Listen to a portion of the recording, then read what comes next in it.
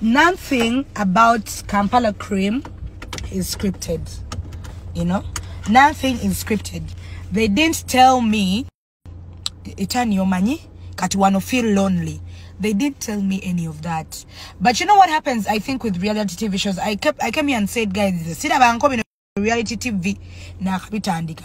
But I think if you start episode 1 with a character and that's not who you are, if you keep it, I think you get confused. I don't know how these things work.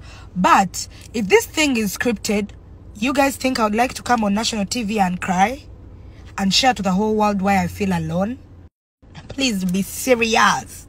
You want nothing about the show is scripted.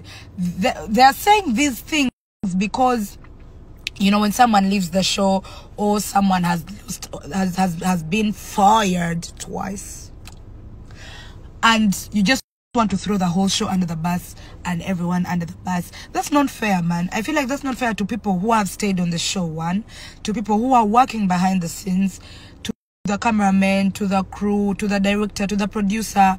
That's not fair to go and lie through your teeth. Ochimanyi olimba neno kwate simu eya no typing no takomoko no komekeleza messaging ogamba God is there for you. And I personally think in this life is